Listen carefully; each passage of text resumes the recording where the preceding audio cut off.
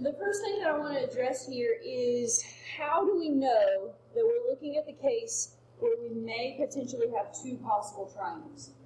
The reason why we know here is because the information that we're given with the corresponding side and angle, in this case A, looks like it's the smallest. Okay, 20.5 degrees is probably going to be the smallest angle, not necessarily, but probably going to be the smallest angle in the triangle.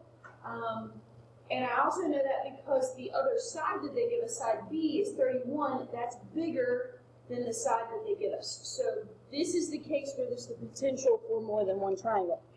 To reference, let's look back at what we had yesterday. This case that we looked at, A was 22 inches and 42 degrees, and B is 12 inches. So we know that angle B is going to be smaller than angle A, but in this case, because side B is bigger than side A, we know angle B is going to be bigger than angle A, so we have the potential for two possible triangles. So, yes? They're not special, no, but, I mean, what do you mean as far as special? I mean, they're not 45-90 or 30-60-90 or 3-4-5 or 5-12-13. But this is just a special case of the law of sines. All right, so let's set it up. We have the sine of 20.5 degrees over 12 is equal to the sine of angle B over 31. Okay, so that means that B is going to be equal to the sine inverse of 31 sine of 20.5 degrees over 12. Okay, I just kind of did all the steps that we did yesterday in one. Cross multiplied, divide. B is our angle, so we have to do the inverse trick. Now, I know some of you are in the habit of resetting your calculators, so before you ever start these problems, you should always check and make sure that you're in degree mode. Okay, my calculator resets every time I close it on my computer, so I have to switch it. It's a good habit for you to be in to check that. All right, so the inverse sine of 31 sine of 20.5, close your parentheses, over 12, close the big set of parentheses, gives us that angle B is approximately 64.783 meters. They gave us meters in this problem. Okay, now, what we're going to do is I said that there was a possibility for two triangles. So that, oh wait, it's not meters, it's degrees, because I'm talking about the angle. My fault. Degrees. I said that there's the potential for two triangles. So what you're going to do is you're going to use 64.783 as a reference angle. So you're going to do 180 minus that answer to get the other possibility for angle B. Okay, so angle B could also be 115.217 degrees. Okay, so I'm going to put that over to the side. I'm going to finish solving using this for B, okay, and then I will solve for C using the other angle as well.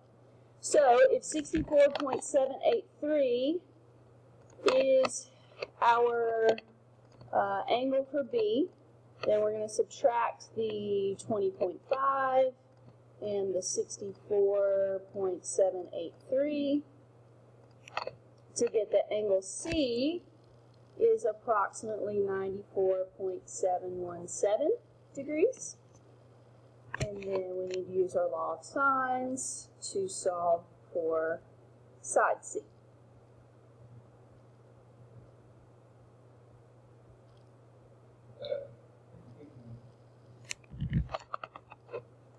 So cross multiply 12 sine of our answer divided by the sine of 20.5 gives us that side C is approximately 34.149 meters. So that is one possible triangle. And as always, you should check and make sure that the angles and sides match up. Okay, so smallest side, smallest angle, that works, 12 and 20.5. Our next biggest angle was 64.783. That went with the side of 31. So that means our third side should be bigger than 31, and it was 34.149. Okay, and that is our biggest angle of 94.717. Okay, so that's one possible triangle that comes out of this scenario. Let's find the second possible triangle. So we already said that angle B was 115.217 degrees. So that means if we subtract the 20.5 and the 115.217, we get that angle C is 44.283 degrees. So we have the sine of 20.5 over 12 is equal to the sine of 44.283 over C. So crunch those numbers.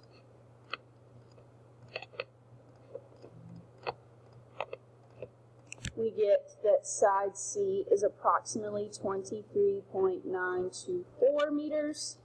Again, let's check and make sure that everything works out. So we know the smallest one works. Okay, does the biggest one match up? The biggest angle is now angle B, 115.217. The biggest side is 31 because now side C is between 12 and 31. So that does check out. It passes our test. Okay? Now, to be honest, as far as this two-solution case, none of the triangles yesterday had two possibilities. Okay? None of the triangles yesterday that I gave you had two possibilities. Your application problems will not have two possibilities. Honestly, I've usually skimmed over this, but I am afraid that it may pop up on the final exam, so I did want to show it to you. If you are doing some problems and run across a problem with two solutions, this is why. Yes, sir.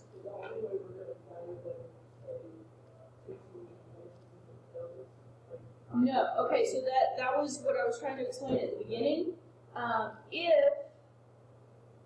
So they gave us the information about angle A and side A, okay? And then they gave us information about B, which was bigger than side A. That is your indicator that you may potentially have two solutions, okay?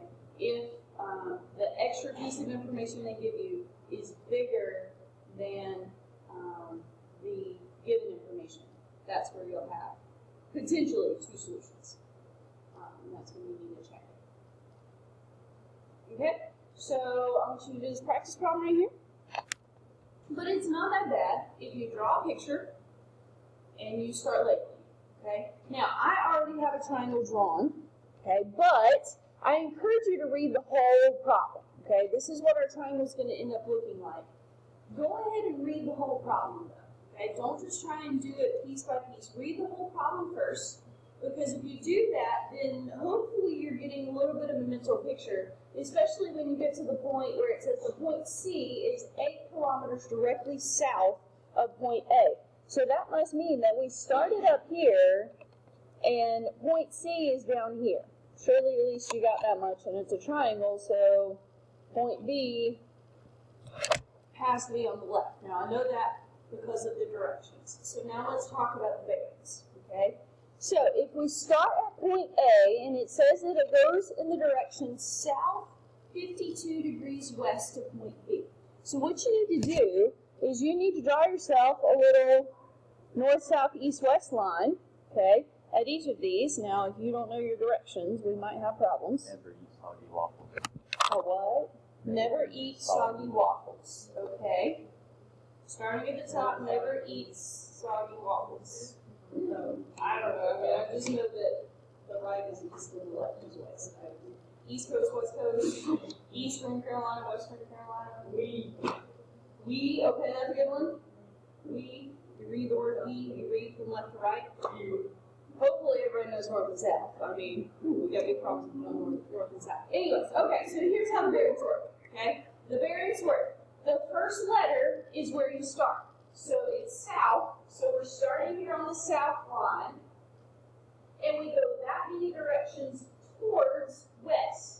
Okay, so this little angle right here in my triangle is 52 degrees because I started on my south line and I moved 52 degrees towards west. Okay, that puts me at point B. So now I go to point B, draw my little north, south, east, west. Okay, I start south again, but this time I go 40 degrees towards east. Now be careful, that angle is not inside of our triangle. That angle is outside of our triangle. But if you think about the fact that this line right here, the north and the south and the east form a 90-degree angle, what is this piece? That piece is 50. That's still not enough though. That's not our entire angle. I'm going to let y'all grapple with this one for a minute. Does anybody see Oh, it's on the other side too, though. Am I wrong? Yeah, man. Okay, so what is that vertical angle? Because you put the 40 on the other side of the building, and then you can figure out the thing.